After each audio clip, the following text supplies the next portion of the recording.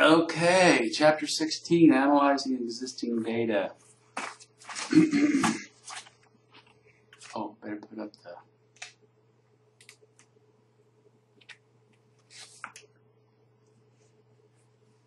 In this podcast, it's over chapter 16 from Rubin and Babby's Research Methods for Social Workers.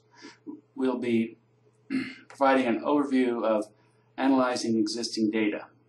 What is secondary data analysis, content,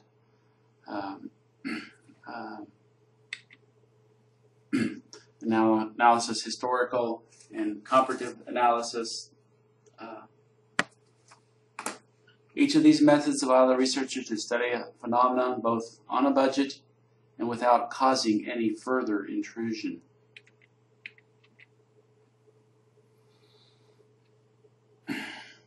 What is existing data? Includes statistical data, memorandums from agencies, all kinds of notes of legal documents. There's a growing body of data, most of which is becoming much more easily available to social researchers. This data includes, statistical data such as birth rates and that sort of thing. Employment rates could be another example. Agency information could be archived memorandums or agency newsletters, those sorts of things, any kind of legal documents. In fact, government agencies and large corporations are archiving most of the data that flows through their organizations on a daily basis. And since the bulk of day-to-day business is conducted by the internet, or in some cases intranet, there is an ongoing archive of information about both government and business activities, including not-for-profits. A great example of the use of existing data to create new information came during the Enron scandal. Enron, for those of you who do not recall, was a large corporation that was engaged in the energy production industry. At some point, Enron had misrepresented its fiscal well-being to its shareholders, and some of the top executives did a massive sell-off of stocks just before the corporation imploded. But just because they were corporate officials at Enron and they were greedy and corrupt, did not mean they were completely stupid. Well, they were stupid. But back to the point. They went to great lengths to scrub the corporation of incriminating evidence of their wrongdoing. They almost got away with their wrongdoing. However, highly trained and competent investigative researchers took all of their email records and analyzed them for patterns. What was discovered was a pattern of rapid exchanges of electronic messages, emails or instant messages, followed by a long period of no exchanges. When they looked closer at those messages, they would usually find a message with a short subject line like "Meet me!" exclamation mark, or "Let's do lunch now!" exclamation mark. And this came after a period of time of talking about something that could potentially be incriminating. This enabled them to find this incriminating evidence in the emails and allow them to know what individuals were talking about prior to these urgent lunches. The Justice Department could issue subpoenas, and one person would rat out the other for immunity. It was wonderful. This enabled the Justice Department to sift through literally tens of millions of emails in a relatively short amount of time. So a combination of qualitative and quantitative research methods on the existing data brought the executives at Enron to justice. So there's a use for research and evaluation. Secondary data analysis is a form of research which uses data that has already been collected and sometimes processed in a previous study, and then is reanalyzed in a new study, often for a different purpose. But that is not always the case. Sometimes the reanalysis is done in order to resolve doubts about the outcome, perhaps using a new or a different statistical test. Or in the case of qualitative methods, having a new set of eyes to do the coding. Sometimes it is used to analyze a new research question that can be easily answered using existing data. Also, sometimes it is used to analyze the unanalyzed portions of data sets. And there's a lot of unanalyzed data out there. Here's something that I call a second primary analysis instead of a secondary analysis. It was existing data that, let me get my little pen going here, that I got from, well, it's the National Survey on Drug Use and Health. It's also the National Household Survey on Drug Abuse. It just changed its name in the early 90s. It was paid for by the Substance Abuse Mental Health Services Administration. It's administered by the Research Technology Initiative or something like RTI.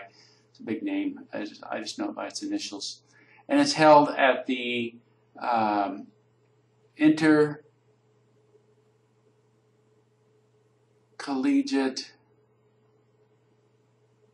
Inter-University Consortium for Social and Social and Political Research, which is at University of Michigan. So all the data that I used for this analysis was freely available.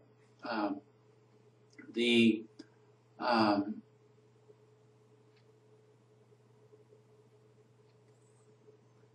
box over here is the comparing American Indians on the left to non-American Indians on the right, before American Indian Religious Freedom Act, after the American Indian Religious Freedom Act, around the mean use of the age of peyote. So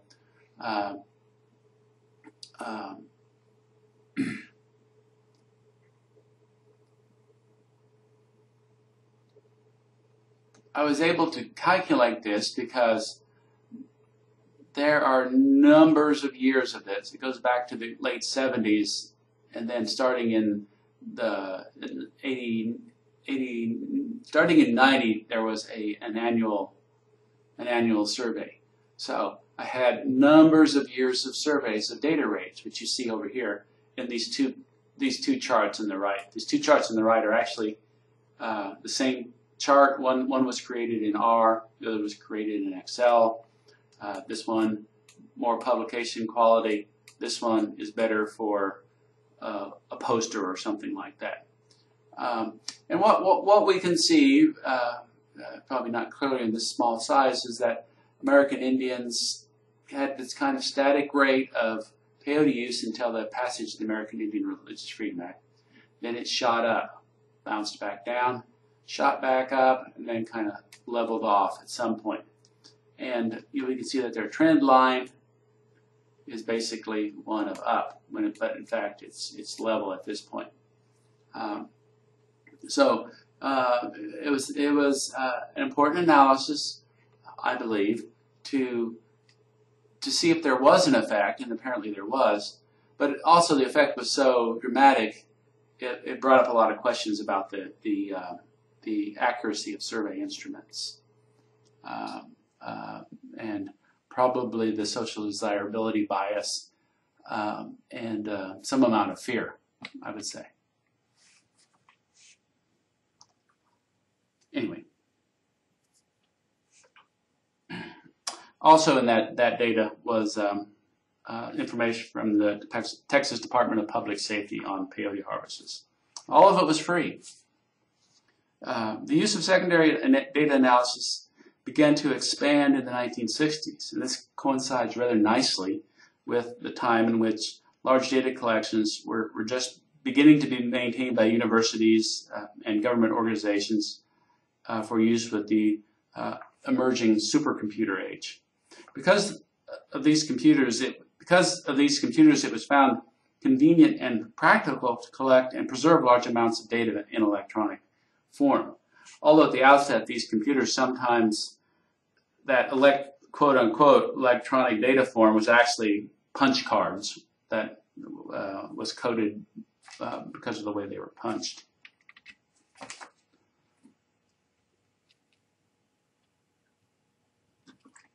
Now, I mentioned the Inter-University Consortium for Social and Political Research at Michigan earlier. Well, there's a lot of those kind of sites, which are just individual studies. You go to any of the national institutes, you'll find lots of links to find data. But then there's these ones like the NEEKC organization that's got the Kids Count link, all kinds of information about children. The Cornell's got some more about child abuse. And then, what's this one?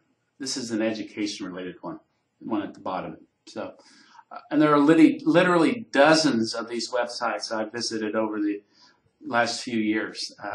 Most are freely available, but some require either individual or institutional subscriptions. And here at UMKC, we're a subscriber to some of these organizations, and usually your status as a graduate student, you have status, folks. Remember that. Can get you access to some of this data. So sometimes you have to fill out a form and request it, and if you happen to run into a situation like that, be cognizant of that it may take a little bit of time to get permission. So there's all kinds of data that exist in public records.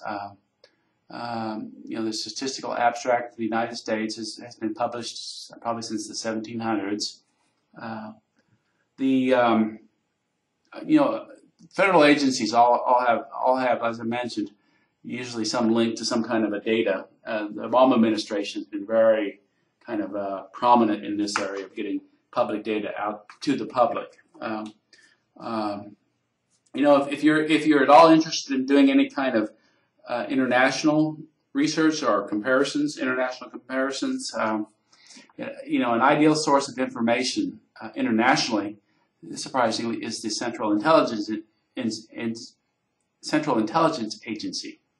Now, while you may think of the CIA as the spy agency, its primary job, and it does a huge amount of it, is gathering information about other countries, primarily economic and social behavioral, to meet their mission of predicting safety and security of the world.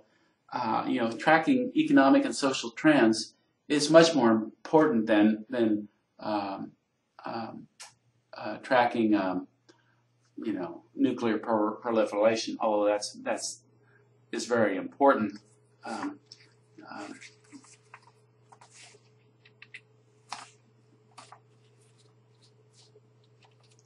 Of course, as we saw from the slides earlier, the charts are produced on peyote use would have the charts that I produced on peyote use would have cost me millions of dollars probably to obtain independently, and I'm not exaggerating here. I'm sure it would have cost millions of dollars. I'm sure the government has spent millions of dollars to track all that data.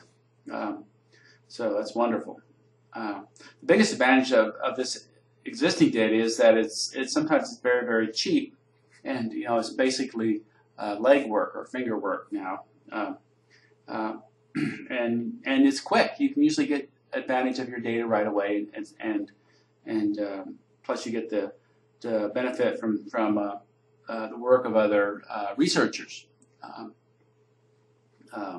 And this can be especially helpful when you have when you're getting data that come from a large budgeted research team, and so they're able to develop and test survey instruments to assure their validity. Also, these large government surveys are often able to conduct the kind of stratified random sample that could lead to a very good representation of the entire population. When large projects collect data over time, it becomes possible then to monitor trends, or in the case of my research, was able to discern the effect of the federal legislation regarding peyote use on the actual use. Now, of course, the primary disadvantage, naturally, is that by its very nature, all secondary data is old, although some of it isn't that old. As you, as the researcher, have no control over how the research was designed, what kinds of questions were asked, and in what context the questioning was done. Sometimes you know very little about the data other than the data. Another big problem, and an important one for researchers, is what it was done with missing data. Fortunately, many large government-sponsored surveys will explain what they did with their missing data. Problems of reliability or validity, in my opinion, are often offset by these very large databases. Problems because of the missing data.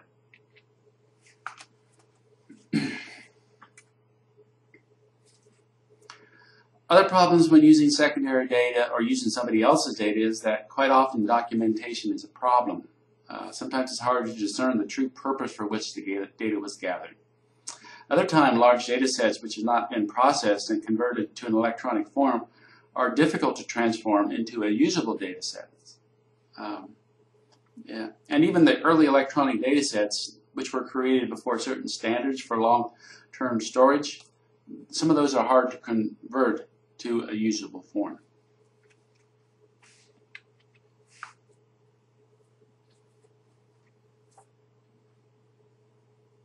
Content analysis. Now, content analysis is a method of transforming qualitative material into some sort of usable quantitative material. Content analysis is used quite often in communication studies, but it is easily adaptable for social work purposes. Researchers who are concerned that, for example, television or radio shows which present themselves as being neutral are in fact biased. What they can do is obtain archives of those radio shows or television programs, randomly select an adequate number, then have teams of coders listen to those selected programs and count the times they perceive the commentator as being biased. These can then be quantitatively analyzed using available statistical means, and this is done, not infrequently, around bias, around the use of racial and gender slurs or racial and gender stereotyping. So it's a good way that we can keep a track on what these these social media are doing.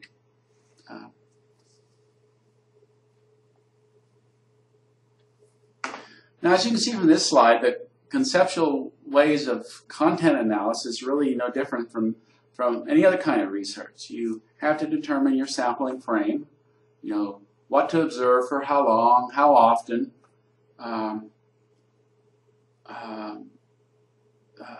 and where are you going to get this data? And it can occur in many different forms at many different levels. It can be words, it can be context, it can be books. For example, a couple of years ago, I had a student in this very research program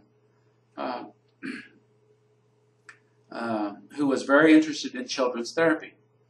He did a content analysis of a children's book which was commonly used in children's therapy, not a book about children's therapy, but a book that therapists would use. They'd read it to the child and ask the child what they thought of different things. And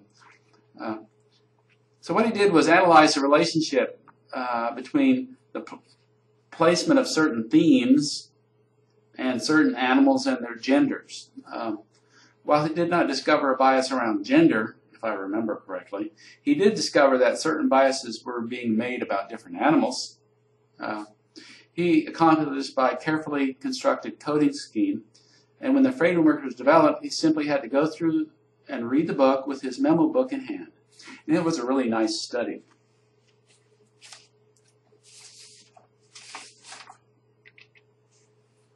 The advantage of using other types of analysis over other types of analysis is that content analysis allows the researcher to use qualitative means and go deeply into the subject matter.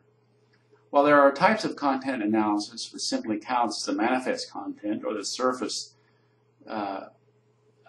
or easily discerned content, for example, the number of times he versus she is used or the presence of sexist or racist terms, and those can be enumerated by defining which terms you're looking for and then counting them. It's relatively simple. If you have your material in electronic form, there are statistical programs that can do this kind of counting for you. The R statistical program has such capability, but you need to be a halfway decent programmer in order to accomplish that. More important than manifest content is the ability to look at the underlying meaning or the latent content. An article that I'm currently working on for a chapter in a book is a form of content analysis. I look at the archives of the Conference on Charities and Corrections from 1877 through the 1960s for references to the term Indian. And instead, rather than just counting how many there were, and there weren't very many, I was able to look at the context in which they were delivered and discern some deeper meaning.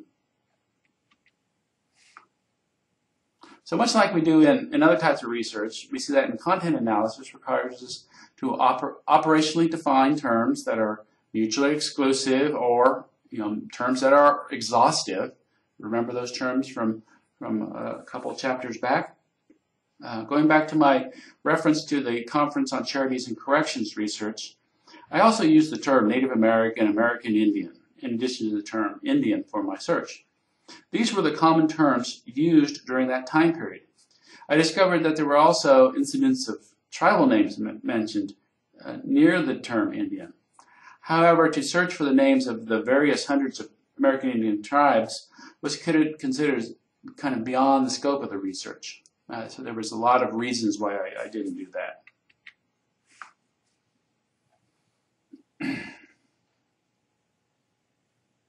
Much can be learned from Rubin and Babby's discussion on the nuts and bolts of content analysis, record keeping that can be applied to other types of observational research. Once it is well defined what you are looking for, and you can recognize it when you see it, then you develop some kind of mechanism by which you count them. If you have your content in electronic form, the use of extensible markup language is a valuable tool.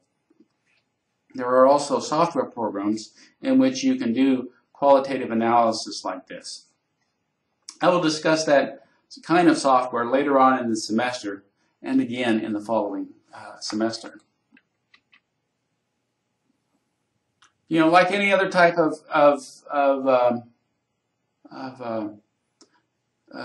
like all other types of secondary data analysis or existing data analysis, content analysis can be conducted, quickly for low cost.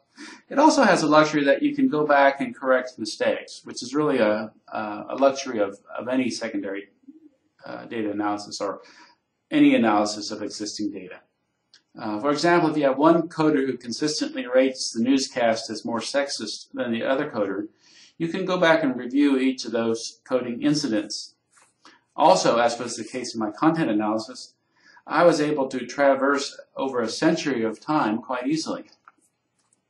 Content analysis are limited to some kind of communication that has been previously recorded, however. So they're in books, magazines, newspaper articles, professional journals, radio, television archives, and as the executive of Enron found out, email communications.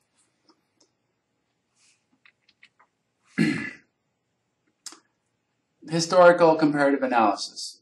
Social workers also engage in research using existing data that mirrors the type of research done in other disciplines, particularly by historians. Sometimes it is useful to compare historical figures in a profession like social work to the profession's current manifestation.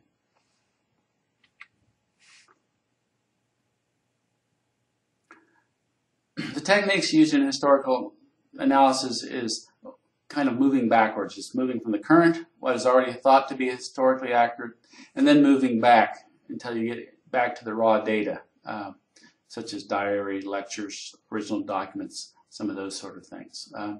And this is a process of corroborating, the current belief with the belief at different points in time,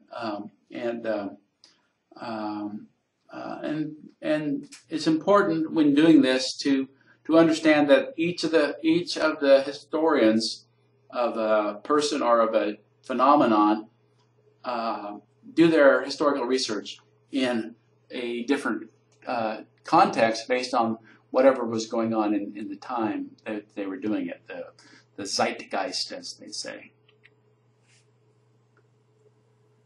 Finally,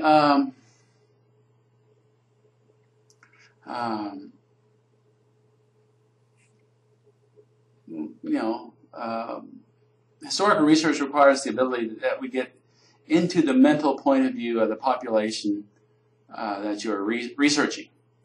It's pretty common for people to overlay their contemporary values and worldview with that of the population that they are studying. Much of historical analysis seems like something of an art, which is acquired through practice and mentorship under the tutelage of an accomplished researcher of history. There we go. The art of hermeneutics, or sometimes called, when one reaches that point of Verstehen, it's a couple of research terms that are actually from German, but to understand what was going on. One way to help in this understanding is by adopting some kind of a historical, a theoretical paradigm for your historical research. Going back to my book chapter on the Conference of Charities and Correction about American Indians, in order to give me a lens to look at the research with, I adopted a standpoint view, purposely adopting the view of an indigenous person at that time. So it helped me to look at kind of what was going on in the times. That helped to understand kind of why people were doing what they were doing. So that's my 3 podcasts. I'm wrapping up, so enjoy. I will see you all in the discussion boards or in office hours online.